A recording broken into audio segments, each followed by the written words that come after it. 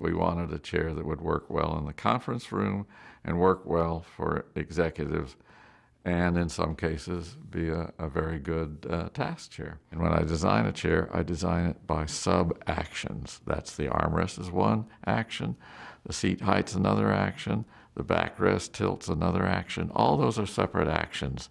Each one has to be efficient and use the right material.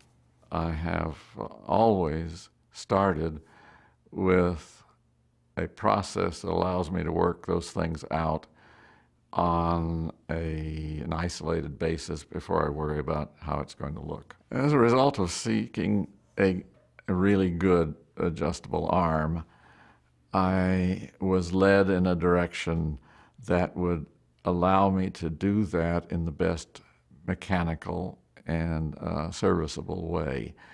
That led to the dominant visual feature of the chair, which I did not have in mind from the beginning, and that is the horseshoe-shaped aluminum support.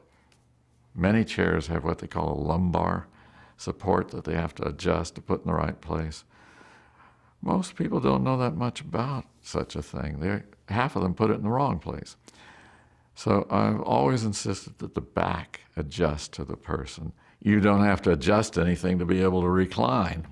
It's automatic. It reads your weight and it converts that into the mechanism which allows it to recline with the proper amount of force. We have this unique way of what is called a form sensing mesh that will accommodate any body shape and give you appropriate back support.